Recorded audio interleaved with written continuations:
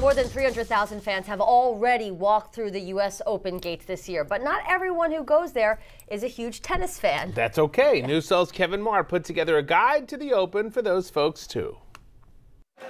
There's a chance 1 million people could attend the U.S. Open this year. That's a lot of fans watching the world's best players on the nation's biggest stage. But what do you do here if you're not a tennis fan or you're just like tennised out? What do you do? Plenty. Follow me. First, you can grab a ball and play. At the USTA Play Tennis area. It's a mini court where fans can show off their skills. Experience, not necessary. Chutzpah, that helps. Are you ready to take on the pros? Probably. Nice. I love the confidence. If all of that playing makes you hungry, trust me, the Open has got you covered.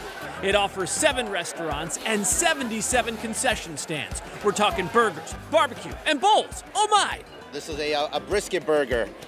Very, very good food. I've never had a bad meal here. Or you can go around and take photos, like with the big logo. You could take one with this big racket. Yeah! You could take one with a big star. Smile, Novak. Or you can take a selfie with one of the biggest people here. You ready? You can also go shopping for the latest U.S. Open gear and then top off your day with the Open's signature drink, the Honey Deuce.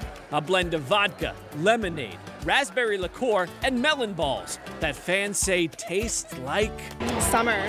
Summer. That's a good answer. And so it's game on for the players, and now time for you to get on in here. And we'll see you at the U.S. Open. Kevin Marr, News 12.